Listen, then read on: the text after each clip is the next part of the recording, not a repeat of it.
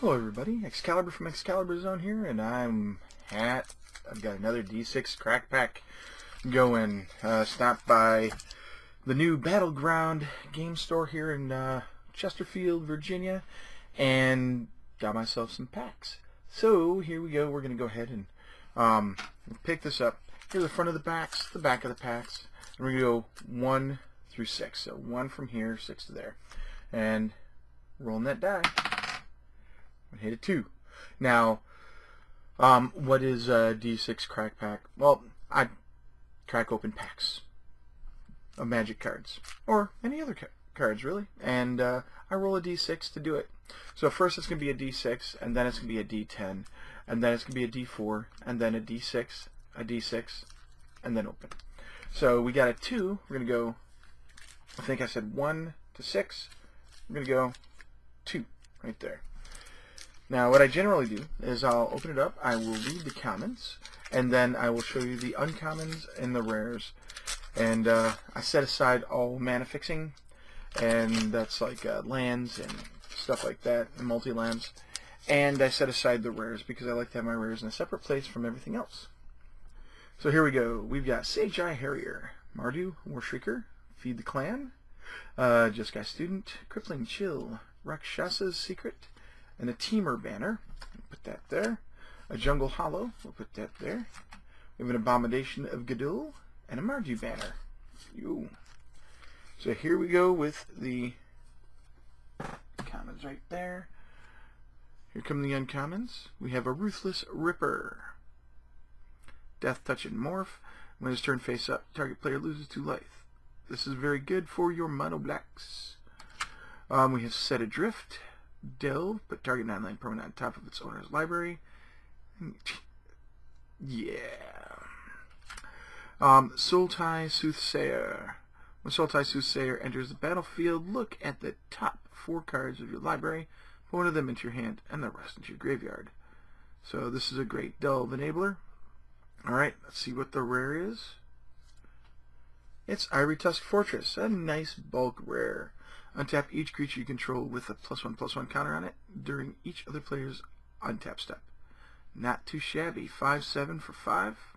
And acts like a Seaborn Muse, sorta. Or like a Prophet of Krufix. And we got a Mountain and just a regular tip card. That's no fun. Alrighty. So we have 5 left. We're going to roll a D10 now. And we get a 0, which is a 10 on the die. 1, 2, 3, 4, 5, 6, 7, 8, 9, 10. It's the last one. Let's see what we get. I don't know. There's possibly going to be somebody who does pack cracking for the fun of it. I'll have to talk to the person, and we'll see if we can't get something going. A little co-host action going. So here we go. We've got Erase, Tormenting Voice, Longshot Squad, Cancel, Kumar Bonkin, Scoured Barons, an Embodiment of Spring, an Unyielding Kumar, Smite the Monstrous, and a Valley Dasher.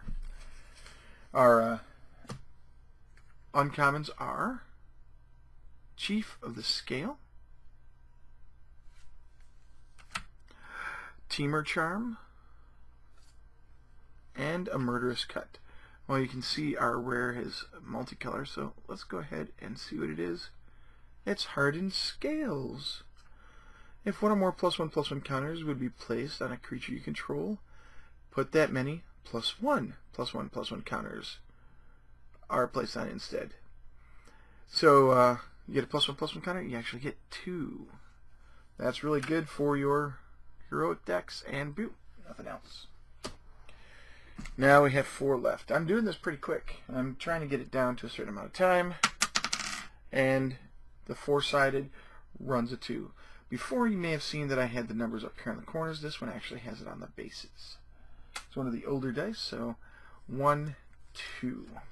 There we are. Let's see what we've got. Ooh, it's a Sultai Legendary. We'll see if that actually pans out to anything good. Just checking the time. I've got limited time today. So we've got Swift Kick, Awaken the Bear, Feat of Resistance, Sidisi's Pet, Crippling Chill, Valley Dasher, Dragon Scale Boon. Oh, that's nice. Tranquil Cove, Wetland Sandbar, Siegecraft, and then we're going to go on to the uncommons here, which I like this one. It is Dragon Grip. Ooh, seeing everything there. And we have the Mystic Monastery, which goes over here. And the Tomb of the Spirit Dragon, which also goes over with the mana fixers. And we've got a Howl of the Horde. Since it's hard to see, I'm going to go ahead and read it. When you cast your next instant or sorcery spell this turn, copy that spell. You may choose new targets for the copy. Raid. If you attacked with a creature this turn, when you cast your next instant or sorcery spell this turn, copy that spell an additional time. You may choose new targets for the copy. Ooh, you get ramp going. This is going to be kind of dangerous. And poop, we get a Plains. Yeah. And ooh, one of the cool warrior cards. Alright, so we have 3 left. What we're going to do is we're going to roll a d6 again, and that d6 is going to be split in half. Whoop. Now, pretty much divide by 2. And I lost the die. Wow, that's the first time. I'm not going to play it where it lies, so here we go. 5. So, 1, 2, 3, 4, 5, 6. And then the last one's going to be odd or even, and we'll see what comes out of that. This is even more fun when you have different packs, because then you don't know what's coming up. So we have Swift Kick, Awaken the Bear, Feet of Resistance, Canyon Lurkers, Glacial Stalkers, Shambling Attendants, a Scaldkin, a Sultai Scavenger, a Treasure Cruise, and a Thornwood Falls. So there's all our commons.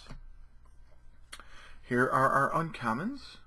We have Blinding Spray, Roar of Challenge, and a Mardu Rough Rider. Not that bad, not that bad at all. And our rare is a Necropolis Fiend. Hello, bulk rare. But I'll read it. Delve, Flying, X tap, exile X card from your graveyard. Target creature gets -X until end of turn. So not only do you have to spend mana, you've got to exile cards from your graveyard. And then there's an island and a morph. These morphs are way too common, but then again, it's a big morph deck. So we have 2, and we can use any of the dice, but since it's D6, crack pack, or pack crack, we're going to do it, and it's even. So this is odds, evens. Let's open it and find out. Ooh. It's much more fun when you have friends opening around you too, so you can exclaim what you got. So we've got a Tusked Colossadon, Erase, Glacial Stalker, Bitter Revelation, a Tranquil Cove, Unyielding Krumar, a Sultai Banner, a Firehoof Cavalry, an Arrow Storm, and a We're going to stop. And because I'm so clumsy, I saw that we have a foil in this pack.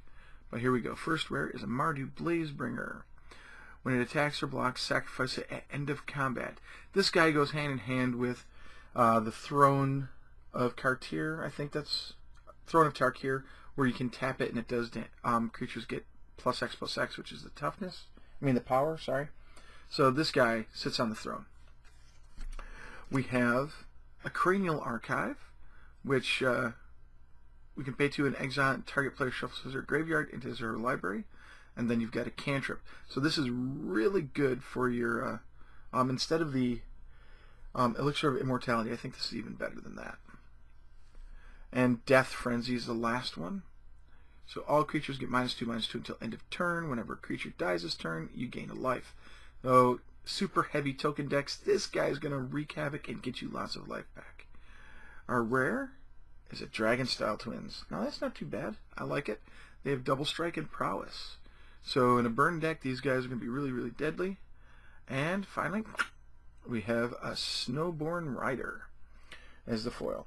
Now the Dragon Style Twins, and I think it's the Temur Ascendancy, that if you have a 0 casting cost artifact, you can pretty much spam it down.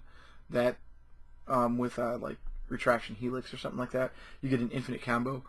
that guy can get really big, really deadly, really quick. So there's Snowhorn Rider is the foil, and then a mountain and a morph. See, lots of morphs, and we don't have to roll anything for this. How about I just roll all 3 dice, and just for your fun, I got a 5, I got a 5, a 3, and an 8 for 16. So 16 is what this die rolled up as. I wonder if that's any good, but awesome, awesome artwork. I love that. That is a beautiful piece of work. Too bad it's going to be thrown away. Maybe one of these days I'll do a collage of wrappers. Who knows? We have a Sage Eye Harrier, a Mardu War Shrieker, a Feed the Clan, a Bitter Revelation, Force Away, Rush of Battle, Bloodfire Mentor, Highland Game, and a Dismal Backwater. And lastly, a Mardu Hateblade. Our uncommons are the Gurmag Swiftwing. There we go, Gurmag Swiftwing. I don't know why I'm saying that Swingwift over and over again. Anyway, a Water Whirl, and a Warden of the Eye. The rare is a Herald of Anafenza. Not too bad. It's got an Outlast. Whenever you activate Herald of Anafenza's Outlast ability, put a 1/1 white soldier token onto the battlefield. And then we have a Swamp. And what are the cool warriors? So there you have it. We got a total of 6 rares and a foil. That's not too bad of a haul for 6 packs. I like getting the double rares more often than not. I can already see places for Dragon Style Twins, Howl the Horde, and the Herald of Anafenza, especially if you have a Perforos deck. This Herald of Anafenza is going to be scary. Too bad Outlast is a tap ability. And that's about it. So I was talking to a couple of people, and I think what I'm going to start doing is a monthly giveaway. I'm going to buy a pack of Magic. It can be any pack that I find. We're going to find someone to open that pack, and I think I know that someone is, because there's been a lot of, yes, get that person to do it, get that person, I want to see that person open packs. And that person wants to open packs. They just want to open packs. They don't care. So we may be doing some live pack opening with people other than me. And then here's the cool deal. A week before the pack is opened, I'll put out a raffle copter, and then when the raffle copter ends, we'll have our winner, and then we'll open up the pack, find out what's in it, and then announce the winner. And all you have to do is sub my channel through the raffle copter. Just do the raffle copter options, and you get a free pack of cards. And if you're in the local area, then you could possibly get those cards right then and there when they're opened. So until next time, this is Excalibur, and enjoy playing games, enjoy playing Magic. Please like, favorite, and subscribe. It really helps me to know that people are watching this. If you would, please visit www.patreon.com/ExcaliburZone. That is my Patreon campaign where I am trying to raise money. One, to support me making content like this, to be able to get more games, get more packs, open more packs, do giveaways, that kind of thing. But more importantly, it's about charity, because 1/2 of all my net proceeds from Patreon will go towards charity.